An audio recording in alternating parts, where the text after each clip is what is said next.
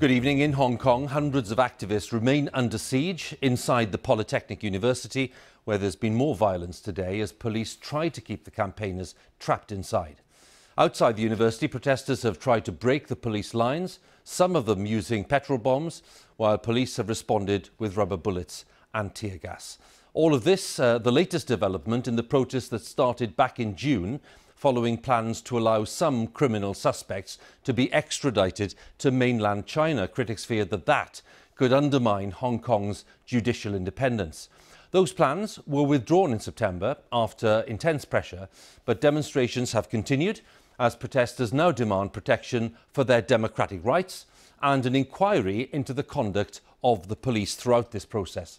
Our correspondent Rupert Wingfield-Hayes is in Hong Kong with the latest for us.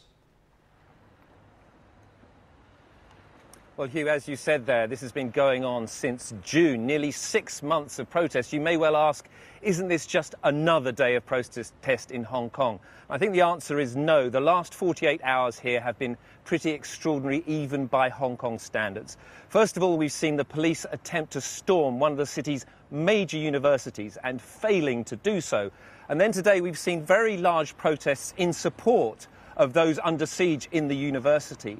And we've seen them pretty much paralyse the whole of Kowloon and turn Hong Kong's major tourist centre into something resembling a battlefield. For a few minutes today, it looked like the siege of Hong Kong Polytechnic University might end peacefully. The young protesters began streaming down the stairway that on Sunday was set aflame to block the police storming the campus. But seconds later, riot police began firing tear gas grenades, sending the young protesters scattering in confusion. Some did not escape. The clear message from the police today: if you surrender, you will be arrested.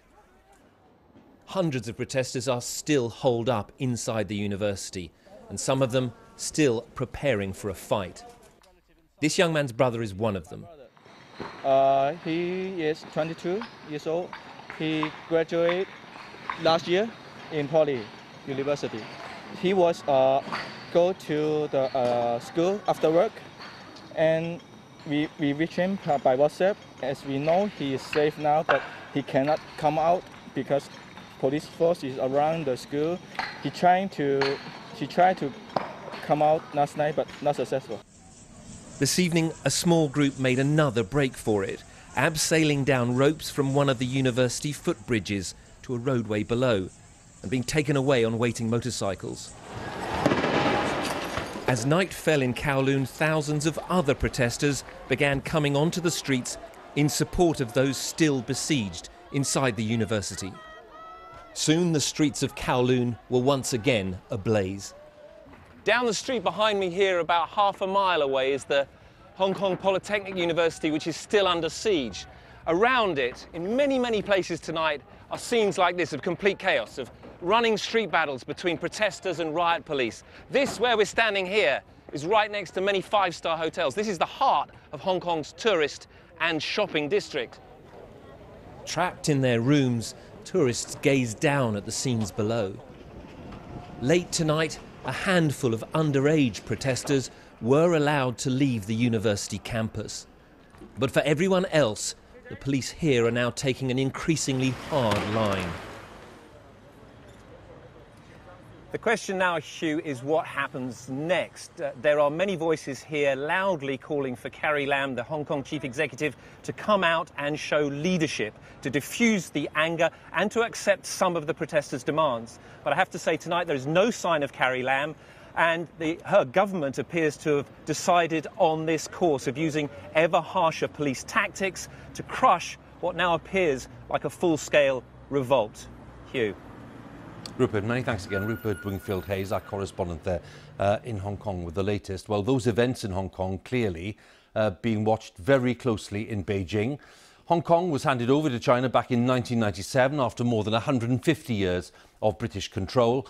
And under the so-called one country, two systems arrangement, Hong Kong was given a high degree of autonomy for a period of 50 years, and Hong Kong's special status will therefore come to an end in 2047. Let's talk to our correspondent John Sudworth in Beijing. And John, as the authorities in Beijing look at what's going on in Hong Kong, what are the options open to them here? Well, so far, Hugh, it seems there are very few good ones. A major military intervention for now still seems unlikely. It's risky. China would have a lot to lose, both politically and economically. And it's worth pointing out, the authorities here know that while the violence in Hong Kong is intensifying, as we heard from Rupert there, it remains pretty much localized. Large parts of the city operate as normal. They are unaffected, at least directly, and so Beijing's best bet, it appears, is simply to hope that the Hong Kong police can continue to contain things. But the longer this goes on, of course, the more it challenges General Secretary Xi Jinping's grand vision of a unified, prosperous, rising China. The Chinese ambassador to London held another press conference today, accusing the UK of taking sides and quoting extensively from a speech by Mr. Xi, using some pretty tough language. The message is clear that this is now right at the top of the priority list for the leadership here in Beijing, watching and waiting, but growing increasingly impatient. John, many thanks again. John Sudworth there with the latest for us on that crisis in Beijing.